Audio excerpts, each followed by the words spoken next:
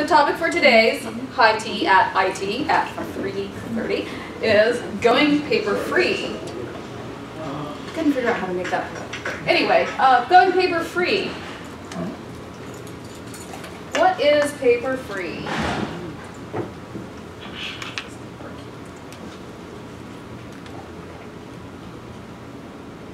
Paper-free.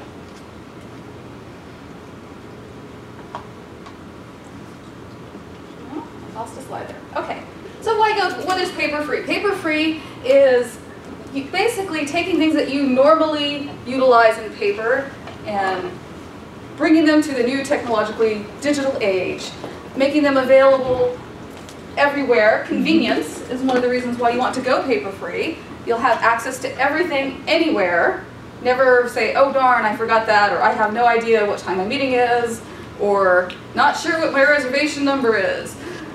It minimizes waste, meaning that landfills are less full, trees are less dead, and so it's more environmentally friendly. Declutter. You can declutter your life. Some people, like me, have just tons of paper, slowly trying to get rid of it, digitize it all, and of course, sharing with others. Right now, if you have a piece of paper, you have to Xerox it, or stand over and everybody look at the same paper at the same time. You have to make copies of it. But if you want to collaborate and share information with others, it's so much easier when it's in digital form. So as I said, paper-free is replacing information normally stored on paper with its digital equivalent. Pomona has actually already started doing this. Some of these things you're probably extremely familiar with. Some that you haven't had a chance to touch, or don't even think about that it's a paper-free initiative. Sakai, for instance, has taken a lot of coursework and put it online. Long gone are the days of Xeroxing books for students and handing big packets of paper. Now the students can go and print their own paper. Now the students can download it online, read it online without having to ever print. You can have a syllabus available without having to print and pass out syllabi at the beginning of class. Make other materials available for students, all without, which they can access 24 hours a day, 7 days a week. OnBase and Workday are two different paper-free initiatives that we have implemented recently for taking invoices, records, any college information and taking it out of the filing cabinets and putting it up on servers and up in the cloud. Workday, as everybody knows, is people probably have nightmares about it because it's brand new and we're all learning it together. But this is part of the initiative, is getting off of paper. Things that you might not have thought that are paper-free, but you'll notice are handbooks, staff directories, things have been coming out in digital format. Resources on the Pomona web and the My Pomona portal. Job applications. You no longer have to fill out job applications and hope you have good penmanship. And just finding information. No more printing of brochures and handbooks. Everybody can find what they need online. Again, saving paper. Now, with paper-free, I just divided it into what I call the 3 R's, and you can see I stretched that a lot. We've got reading, we have writing, and archiving. Yeah, close enough, right? And the topics are close enough. There's 3 different ways that you can incorporate being paper-free. Now, I've already talked about some of the initiatives that Pomona is doing to be paper-free. But one of the things I want to talk about is how you can start to integrate paper-free just into your everyday life. Things you wouldn't even have thought of. Now, to do this, you might need a little bit of technology. Of course, this is IT. Your computer or your laptop is going to be your best paper-free friend. But having a few accessories will greatly help your ability to become paper-free. A tablet, I found, has been one of the most important pieces of transitioning from notes and paper to being able to run paper-free. And a smartphone. You might not even think about your smartphone as being a paper-free tool, but it's always in your pocket, it's always with you, meaning your information is always in your pocket, it's always with you. A scanner, been around for a while, kind of a handy old friend. A lot of you have them on copiers. The big copiers that you can just convert everything into PDFs and it emails right to your box. It's beautiful. Then you can distribute them without having to print. Wonderful. Personal desktop scanners as well, represented by that, but any type of scanner will do. And the stylus. Some people have complained that typing is cumbersome because you need something like this little Bluetooth keyboard here, extra stuff to schlep around. Or you prefer to write with hands, you prefer the feel of a pen in your hands. Styluses can help with that aspect as well. We'll talk a little bit about those in a bit. Many of the things I'm going to talk about in terms of technological gadgets and accessories are geared toward iOS, but that doesn't mean that there aren't equivalents for Android. How many of you have iPads or iPhones?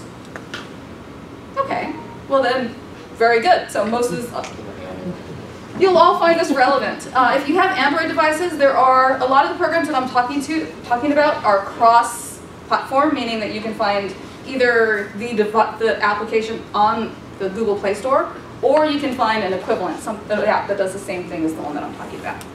So, and I'll denote the ones that are iOS only. All the computer software I'm talking about is cross-platform, so whether you're using a Mac or a PC, you'll be able to do the things that I talked about here. Okay, so back to those 3 R's. Reading, the one that actually begins with R. It's your library in your pocket. One of the things that really kind of, I think, catapulted the tablet technology was digital readers, Kindles, the Nooks. And that functionality still exists, and it's still a very important part of being paper-free. Now, to endeavor upon paper-free reading, there's an app for that. And for each of these R's, I'll present some apps that might be useful to you. Just really quickly, I'll get into more depth later. Good Reader, reading PDFs. Kindle Reader and iBooks, great for ebooks. Zinio is for digital magazines.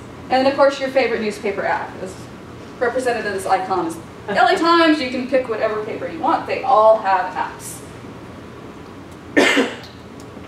All right, so the first thing, embarking paper-free, the easiest thing you can do is ditch the dead trees. Ebooks are wonderful things. A lot of people that I've talked to, I've had, of course, these holy wars about ebooks versus paper books, and people like the smell, the feel, the weight. I don't like the weight of books. But so there are certain things that have this certain appeal about paper books. However, one thing you can do because of the weight is carry your entire reading library in your pocket. With ebooks, since everything is just a digital file, you can have the entire Harry Potter collection in the palm of your hand. You can have all the books that you're reading for a research project that you're doing. You can have all your cookbooks available in one place, all at the same time. Travel books, you're planning a trip, you've got 5 different travel books that you're working on. No need to schlep out the big library. You just have it right there in your hand. You can read where you are. There are times when you don't realize that you're going to be sitting waiting somewhere, picking up your kids at school, you're in the dentist's office, you're in the bathroom, you're on the train, anywhere. Anywhere you go, anywhere you have your device, you can sit and read. So if you have time to kill, you always have your library in your pocket. You can always read. You can switch devices and pick up wherever you left off. A lot of the readers like Kindle and iBooks have desktop equivalents, so you could be sitting at your computer reading and then get on the train and finish your book, finish the documents that you're reading. I put WhisperSync there, that's what Kindle calls it, WhisperSync, you'll see that. You can search, because it's digital, you can search, words are words. The search functions are much better than indexes and flipping through copies of paper books. And of course you can annotate and dog-ear and write all over it without feeling bad about destroying an actual physical book. Because some books are actually very beautiful and you don't want to damage them, but they still need to be useful. Now, one of the questions is, which ebook provider do you choose? As you're considering embarking upon ebooks, one of the things you have to realize is that when you buy them on one platform, they stay on that platform. So if you were to go Amazon, your books would be on Amazon, but if you bought one on iBooks and one on Amazon and one on whatever the Nook Reader became, then you have different places for your libraries. So if you want your library all in one place, you should settle on one reader right away. Amazon is compatible with more devices, so if you are a Windows user, definitely go Amazon. iBooks is only available for iOS and Mac. Unless you're planning on just reading it on any Mac you own and just iOS devices, you'll probably want the flexibility of Amazon. Amazon, the prices are a little better too. The reading experience in iBooks is a little better. It's more elegant. The sync works really well, so that's the trade-offs that you have. Both Kindle and iBooks will read PDF files, so if you have PDF files that you need to read, you scan something in your big copier in your office and you want to be able to read it, you can use either of those readers, or you can use Goodreader. And I actually like Goodreader for reading better because I like the annotation tools. So. And Goodreader, I think it's a $4.99 app on the App Store. It's definitely well worth the money to have. A couple other things to keep in mind on reading. Reading on screen takes a bit of getting used to. So don't be afraid to play with the controls. The technology is there for you. Don't feel bad if you have to make the text really, really big. It's okay. Or if you have to flip black and white. Or you can adjust the brightness. If it's you're in a dark room, it's too bright, just turn down the brightness on the reading app. Can't do that with real books, but you can make the technology make it easiest for you to read. That's why also for elderly who have harder time reading, from what I've heard, a lot of them take better to ebooks because you can make the type bigger. Newspapers, most newspapers have apps, but they also have online versions that work really well with mobile. I find that sometimes the mobile versions are better than the apps. So either way, I'll flip between the two, but usually it seems like there's more information on the online versions. Digital magazines, while the concept sounds really nice, you can have big splashy Time magazine, or they haven't quite got the technology down right enough, good enough to make it functional part of the ebook ecosystem. So check their websites instead. Does anybody have any comments, questions on reading online? Yes. I usually prefer the Google Reader a lot of times to the Kindle one because of some of the ebook formats it takes and different styles. And you can import PDFs really easily into the Kindle one if you do the convert feature. So, yeah, that's true. There are some, I think like, what is it, ebook? There's one format that one supports in terms of iBook and Kindle that one supports and the other doesn't, and there's another format. But it sounds like Google Reader, you said? I haven't used that one yet. yeah, Google Books. Yeah. Google Books. And that one probably plays a lot better with the Play Store, which is one a store I didn't mention because we're a little iOS-centric here. But, but yes, Google Play is the App Store equivalent of, it's like the iTunes equivalent of the Android world, for those of you who haven't used Android. Any other thoughts, suggestions, things you want to share?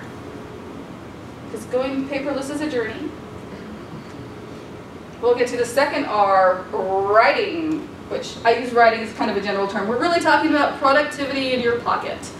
So we talked about the passive sort of thing, consuming media. Now, how do we produce media? How do we be productive on the road, on the train, on the bus, in the dentist's office? Well, as expected, there's an app for that. As you'll notice, Goodreader makes its presence in this category as well, because it is excellent for annotating PDFs.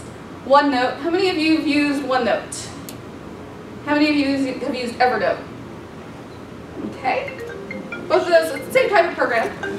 Note-taking. Sorry.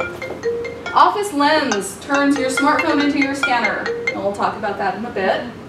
And then, of course, you have Microsoft Office, fairly new on the tablet playing field, very exciting. You can actually have real versions of Microsoft Office in your pocket. Mobile Microsoft Office. So there's actually a couple ways to get to mobile Microsoft Office. One, if you have a web browser, you can get to, with a Microsoft account, which is available free, you can get to online versions of the full Microsoft Office. So if you have a computer, you don't own Office, you can still use it for absolutely free online on a web browser. And it works really well, looks really nice, no complaints about it. If you're on a computer that is, you're in a different country and the computer is not in English and you don't speak the language the computer is in, it might be useful to visit the mobile Office 365 site. You also have the apps that I talked about, the Office apps for Android and iOS devices. Now these are free as well, but their feature set is limited. Microsoft wants you to subscribe to Office 365. So as kind of an enticement, while they give you the apps for free, some of the features are locked, and you need an Office 365 account to unlock them. When Pomona will get Office 365, I'm not entirely sure. The students have access to it, but right now faculty and staff do not. So. And of course, you can use Office to create and edit documents on the go, save them in the cloud, so your documents are always with you. Just a couple of ideas for using Microsoft Office. Excel is great for databases. You can make a database of anything, like your CD or DVD collection. I don't know how many times I've come home like, I bought The Hobbit already, darn it. You know, so you can actually keep track of what you own. Any kind of collection you can keep track of. You can do budgets, expenses, if you're working on travel. You can use PowerPoint to create a slideshow that you can take around to the family and show them that without having to print pictures and make photo albums. Anybody else have any other thoughts for? Okay. Now OneNote, I use OneNote, but Evernote is an equivalent. Evernote has some premium features that you have to pay for. OneNote is just kind of completely free. The notebooks these note-taking programs basically let you collect a variety of things. You can collect receipts, notes, scraps of information, chore lists, any sort of little thing. And they're all stored in a single place, and then they sync to the cloud, so you can access them from any device. Like for instance, we are going to be accessing them from this device. So, for instance,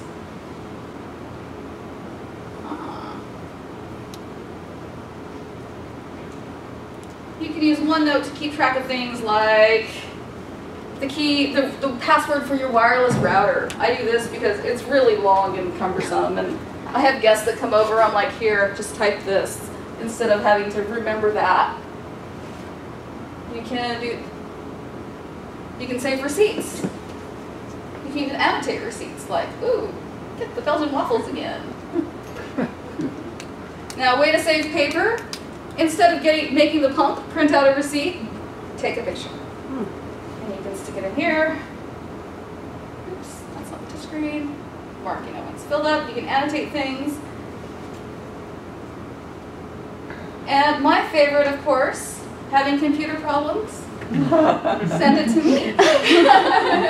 This is so helpful to me. Take pictures and send it to me. That really helps us. Inventory, home inventory. If you get like my new printer, for instance, well, I want the serial number. I don't want to write it down because I'll forget where I put it. You can put it in OneNote. You can add notes to it. I purchased this, blah, blah, blah. You can put the receipt in here, so you have everything that you need to know about your new item that you purchased. And of course, need to remember knob settings, or any sort of settings, or how to hook up your stereo, or how your TV is hooked up. You take a picture, you can annotate it and say, okay, this plugs in there, or these knobs need to be set like this. You can keep all that stuff at the tip of your fingers in a note-taking program like OneNote. Okay. Anyway, OneNote is nice because it's cross-platform and cross-device. So, just some thoughts that you can do. Collect if you're starting a project, just start to gather information, download things from the internet, copy and paste things in. You can, if you're taking a trip, collect all the documents, all the receipts, the reservation forms, bus tickets, train schedules, throw them all into a notebook in OneNote. Or chore lists, honey-do lists, grocery lists, shopping lists, wish lists. Your Christmas time is coming, get me this list. Because then you can make these lists and you can share them. So share the chore list with the kids, share the honey-do list with the spouse. You can also, like I showed earlier, create a home inventory, take pictures of everything, get the serial numbers, just so you have that information. If your house burns down and your work falls into a great big crater, all your information is still stored on the cloud. Goodreader is what I like to call the PDF Swiss Army knife. Oh, good. That actually worked. It is your one-stop PDF shop. It connects to various different sources, like for a Google person. It does connect to Google Docs. It connects to OneDrive. It connects to, you can even get it to connect to your Pro user space with some wrangling. Connects to OneDrive, connects to Dropbox. It even connects to if you have something set up on your computer. And it has some great annotations tools, which you can see there on the side. You can highlight things, you can add text, you can even freehand draw.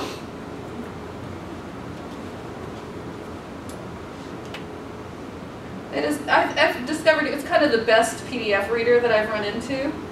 I did a webinar conference, and I know I didn't give you guys the notes, but I got the notes in advance, and so I brought them up and I used my stylus, and I was just taking notes on the PowerPoint slide notes, and all in Goodreader. It was really kind of a successful paper-free adventure for me. Is that free?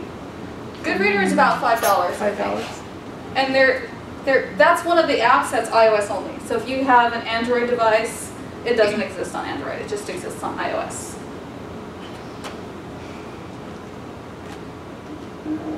Is it $5 a month or just one? No, it's once you. I think it was $5 when I got it. It was an app that you buy from the App Store. It's just one app. Okay. So it's been well worth it for me. I've been using that for a few years. I really like it. Now, one of the things that I do use it for sometimes too is you get a PDF and you're like, well, I could print it, I can sign it, I can scan it, and then I can mail it. And that seems like a waste of paper and a waste of time, but since you can annotate with a freehand tool in Goodreader, what I'll do is I'll open up the PDF in Goodreader and I'll just sign there, save it, email it directly without having to do the print and scan piece. So that's one of my favorite things. You should never have to print and scan. You can also download files from various sources I also mentioned. One of the things that, if you use Box, how many of you have Box accounts? Good. So if you use Box, one of the things is you can't directly use the Microsoft Office apps with Box, the way Box currently sits. There's a setting that has to be set, and I think it was turned off for security reasons. But it's working actually. It is working now. Office Online, yeah. Huzzah! I know it was a disgust, but yay! Well, never mind then. You can just disregard point number 3. But if you really want to, you can download things into Goodreader and then open them up in Office. But that's very good news about Box. Yay! Alright, so I mentioned a little bit about using Goodreader and annotating PDFs and signing PDFs. And so I thought I would talk a little bit about styluses. Or styli? I said styluses. That's the beautiful thing about language. You can take it and make it your own. So anyway, most styluses have a soft, bulby end. How many of you have a stylus? Okay, but they have a soft, bulby end, as you're aware, and it doesn't quite feel like writing with a pen. Some are better than others. Some are free during the health fair that we have every year and have a real live pen on the other end of it. Do not use the real live pen on your devices. Just a warning. Some apps don't have the ability to discern when you're writing, but usually when I write, kind of rest the palm on. Whereas if you're lefty, you're going to rest the palm that way. For a touch screen, a touch is a touch. And so if you're resting your palm on the screen while using a stylus, it may register your palm as a mark. And so your document might get marked up. So one of the tricks for using a stylus is you do have to kind of write a little funny. You do have to make sure that you don't have your palm on the screen. There are a couple of exceptions for that. Now this one right here, I don't know if you can see, but it's got a blinky blue light. This one is a Bluetooth stylus. It's made by Wacom, and it's a pressure-sensitive stylus, meaning that, like a normal pencil, when you press down, you notice that your mark gets thicker, and as you lighten up, your mark gets lighter. This pen can reproduce that on an iPad. So, and the applications that work with this can also discern the difference between the touch of the pen and your wrist. And there are certain applications that work with certain pens. This is one, and Do It is another maker of these Bluetooth styluses. So if you are, especially if you're planning on doing drawing, art, or just a lot of writing, it might be worth it to invest in a higher end pen. They do take batteries, they are Bluetooth, so. This one does not take batteries. It's available free at your local health fair or conference. Collect lots of them, seed them everywhere so you always have a stylus. This right here is a tablet. This one's a little vintage, I confess, because I haven't gotten any one of these in a while. This is a Wacom tablet, and what this does is this hooks up via USB to your computer and allows you to write on the computer. This one, because it's a specialized pen, it doesn't have the same problem with the palm because the tablet surface isn't pressure sensitive, it's reading the pen. As opposed to when you're using a tablet, the screen is all touch sensitive. So this is one way if you want to draw or write on your computer itself. These kinds of gadgets exist. So this one's a little vintage, you can kind of tell by the colors, but Wacom still makes them. On the low end, the Bamboo series, about $200. They have some that have actual touch screens on them. Those go into the thousands. They might have come down though, since.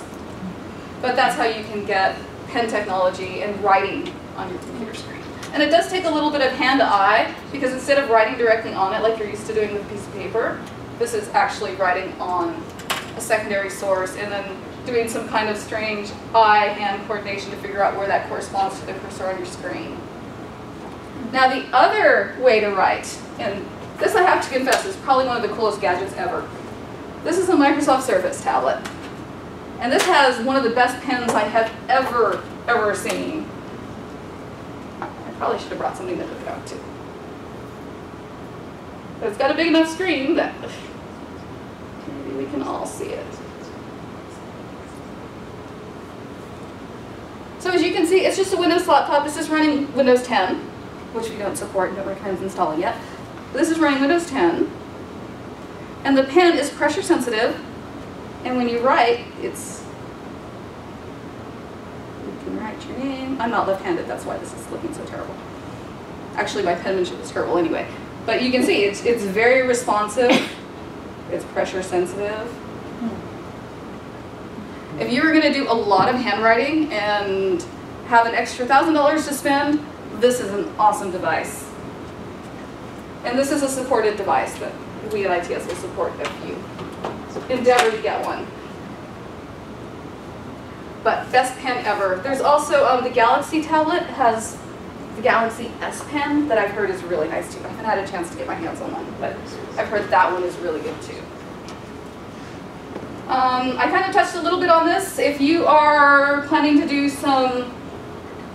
a lot of handwriting, you want to take notes longhand, there's an app that's cross-platform. It does both Android and iOS called Bamboo Paper. It's actually made by Wacom, the people that make my fancy little Bluetooth stylus. And it's free, so download it, play with it, draw with your finger, draw with your stylus. Use it to make diagrams. You're in a brainstorming session and you want to like draw a diagram or say, hey, I want this to look like this. You can sketch and doodle and you know, get things done like a whiteboard on a tablet in a coffee shop. And then of course I mentioned the Wacom tablet on the computer. And I mentioned a little bit as artists. If you're going to do art, you do want the pressure sensitive because again, like a lot of times with art, the stroke matters, whether it's dark, light. A lot of the applications will simulate different types of paper. So if you want to draw something that looks like charcoal on a linen paper, there are apps that you can use to simulate that. My favorite drawing app that has some different papers and different brushes and colors is Procreate. Autodesk Sketchbook is another one that it's okay, I like that one. Pixelmator I just started using and playing with. So. And then of course on your computer we do have the Adobe Creative Cloud. And some of you might have Adobe Creative Suite 6, some of you might have Adobe Creative Cloud 2014. Those are excellent programs for doing art on the computer or doing photo editing or desktop publishing, And it can be a completely, totally paper-free thing. You can create your flyers instead of going to the printer and spending all this money and getting them printed and having boxes and paper cuts. You can just send it out by creating PDFs. Which brings us to our final R, which is archiving. It's going to be your life in your pocket. Everything you've ever owned. If you're a digital pack rat like I am, the thought of having everything you ever owned with you all the time puts a smile on your face. Certainly can't do that with a big old file cabinet or books. But since data is very small, it's very easy to take with you. And as expected, there's an app for that. Some of these you've seen before. Goodreader, again, a good place to start archiving. Box, most of you have Box accounts. If you don't have a Box account, you can get one for free directly from the My Pomona portal now. We just put a create your own Box account in the portal. So if you have any questions on that, just give us a call at the service desk. We can get you all set up with Box. Box is online cloud storage. Office Lens, that is the turn your iPhone into a scanner. Adobe Acrobat Pro, everybody should have Acrobat Pro on their college machine. Acrobat Pro is the program that lets you create, build, combine, fold, spindle, mutilate PDFs. Reader lets you read them. Acrobat Pro actually lets you modify those. And while it's an expensive program to go buy if you're just going to buy it for home, your college computer does have it, so take advantage of having it. And of course the camera app on your phone. Now, the most important piece of paper-free, in actually all of these, reading, writing, and archiving, is cloud storage. Cloud storage has really kind of opened up being able to have everything with you everywhere all the time at your fingertips. There's no disks to lose, no hard drives to die at midnight. You lose all your data. They're accessible from any computer or device. Now, you'll notice while I was looking for something, I just brought up that same PowerPoint presentation on my iPad, which it's off now. Anyway, yeah, so you can bring it up any device. Your projects are always with you. They're on your phone. If you have an Apple Watch, you can get to it. If you have a Surface tablet, you can get to it. Your device is everything, everywhere. And you can share files and collaborate on projects with others, even if they are far away on the other side of the world. Now, Box, I mentioned it a little bit. Box is our cloud storage, as most of you know. You get 50 gigabytes of space. And think about how much 50 gigabytes of data is. That's a lot of data. As long as you're not putting a lot of pictures and movies up there, tons and tons and tons of space. If you're just doing documents, PDFs, you could just consider it unlimited. But of course, data grows. But you can share files in Box very easily with any of your colleagues. There's a built-in address book. You don't have to think, oh, what's Trisha's address? You can just type it, it just pops right, type her name, it just pops right up. You can also use Box to share with people outside the college. So if you are working on a project with a colleague that is across the country, you can put a bunch of files there, you can both work on the files, add data to the files, create data sets, and just share them without even having to be in the same state or country. There are two different pieces that come with Box, and you may or may not have these installed on your computer. Box Edit lets you edit files from Box. Without the Box Edit piece, you would just be able to view the files in Box on a web browser. Box Sync lets you work on your files on your hard disk. What it does is it looks at what's on the server, and it looks at a specific folder, and it synchronizes them. So then the files act like files on your hard drive, but they're synced to the cloud. So they're available anywhere. I make a change on my laptop crashes. Well, I can still pull it up on my Surface because it's up in the cloud. But a copy of the file resides on the hard drive. So I really like Box Sync. And if you don't have Box Sync on your computer or Box Edit, just let us know and we can help you install those. And you can ignore the bottom one because I've been informed that that is no longer an issue. Box has something called Box Notes, which you can just, it's a little bit like Notes in Evernote, where you can type information, you can gather pictures, PDFs, etc. So you can use Box Notes as shopping list, wish list. You can add photos directly to Box.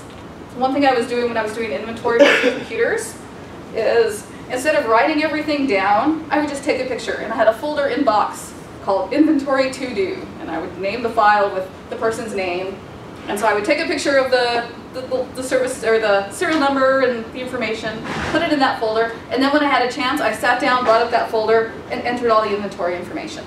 So, yes? Hey Mel, the box storage for the college is for college-related documents though, right? We shouldn't be storing personal stuff on our box accounts, right? What I do is I have Box for my college stuff, and I have used Dropbox for my personal stuff. You can actually go on to Box and create a personal Box account for yourself. Right.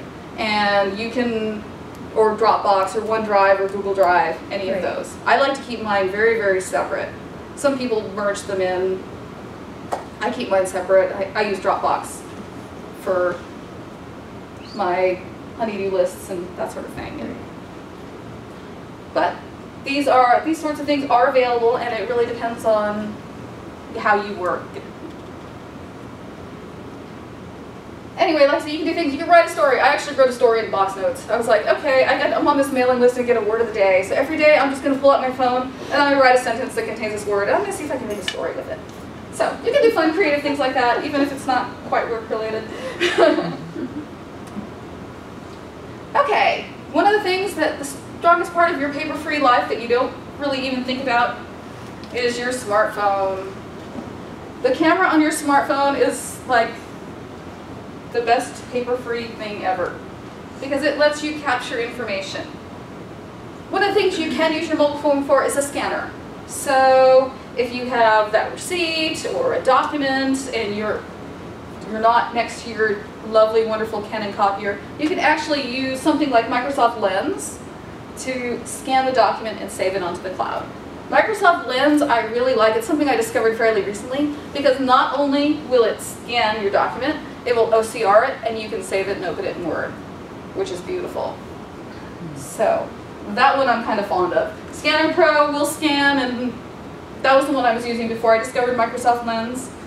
Scanner Pro, there's an Android version as well, so if you're droidy, that would be one for you.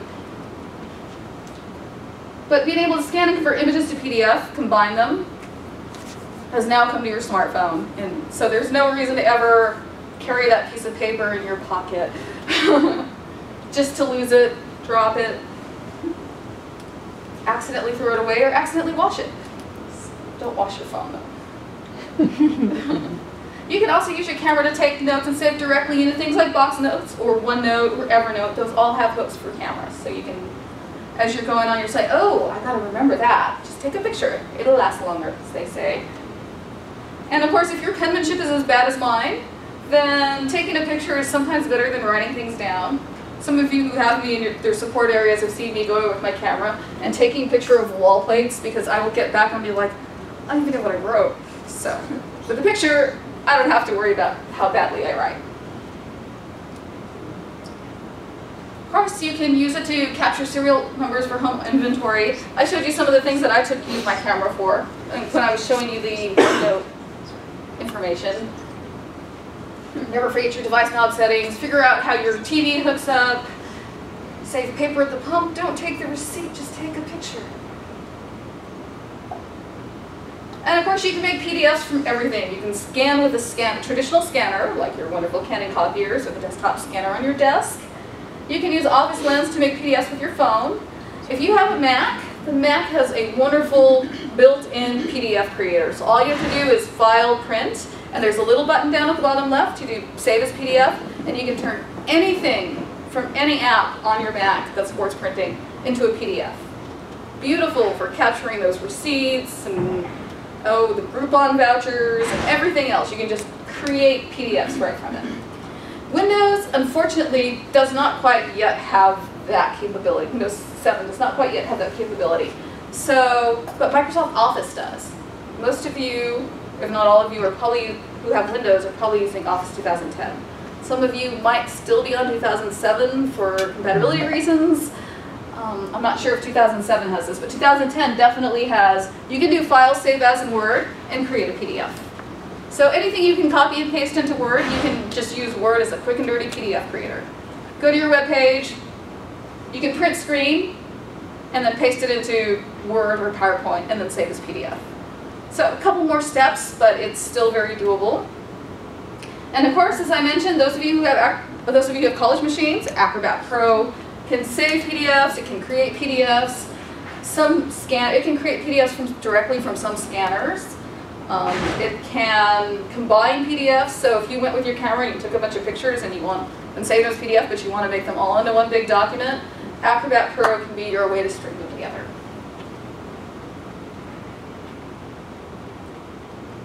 So some things you can do if you're planning a trip, just save everything, create a folder. I'm going to Europe, so create the Going to Europe folder, and then as you start to book the trip, just save those PDFs and those receipts and those things into that folder. So then when you're at the airport and they're asking for your booking reservation and your luggage is a mess and you think you maybe checked it, nope, just bring up your phone. In fact, a lot of them, you don't even have to print out the tickets for flying. You can just save the barcode, walk right up to the airport, and save paper that way too. And of course, you can convert receipts, maintenance records, invoices, things that you're already doing with Workday and with OnBase. You can actually do that for your whole life. You don't need paper, you don't need filing cabinets, accordion folders, things you can archive, home maintenance records. The guy came and fixed your air conditioner. Don't save that piece of paper, scan it and recycle it. Auto maintenance records. I don't know how many times I've been there to get my car fixed and they're like, oh, when was the last time you had your air filter done? Now I can say, well, let me check. And you can pull, you have everything all at your fingertips without carrying a big file box and flipping through. Receipts, of course, we've talked a lot about. Recipes, if you're unlike me and you can actually cook, saving those recipes, those things you get in the paper, you're like, oh, that sounds good, I should make that. Instead of like cutting it out and saving it and then it gets trashed and the cat uses it as toy, you can take a picture of it or scan it, save it in your to cook folder, and then take care of it. Pet vet records, you took your cat to the vet, she cost you lots of money, you can remember exactly when the cat had the shots, when the cat last ate the thing you should have eaten, when the dog ate the chocolate, that'll all be anywhere at your fingertips.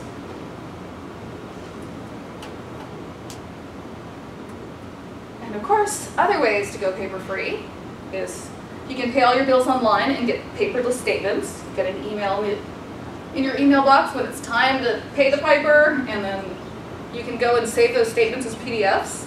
Just remember one important thing, kind of jumping back a bit to cloud storage, and when it comes to saving things like financial information.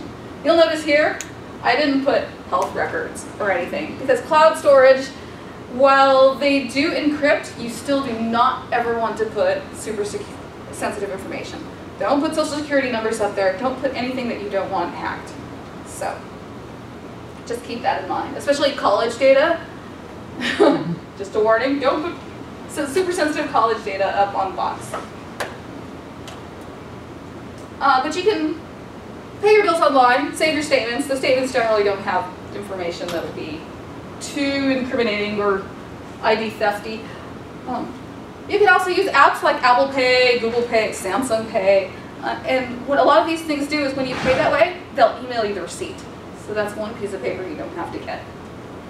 You can change your newspaper subscription to online only, or instead of printing coupons, show them on your phone. Not everybody accepts on-phone coupons, but more and more people are. Groupons and those types of offers, you don't necessarily have to print them out anymore. Just show them on your phone.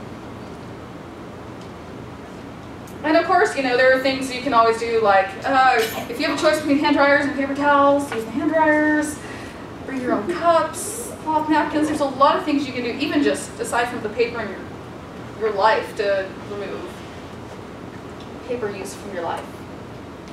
And of course, I love this guy, but he was holding a piece of paper. I had to actually go in and pick the password out of that. So, I talked a little bit about how I've been going paper-free in life and utilizing some technology.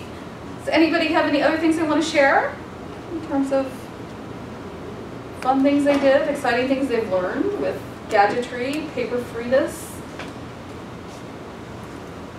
Okay. Well, if you'd like, I do have these bits of gadgetry. If you want to see them, feel them, ask me questions about them, suggestions on what you can do in your life, gadgets, apps. You can tell I love this stuff. Please feel free to ask. Otherwise, thank you so much for attending and having tea with us. Thank you. Oh, we'll have that PDF you asked for. Yeah, no. Oh my goodness.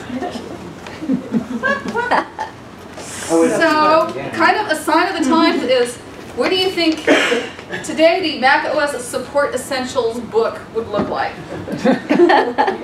It would not look like this.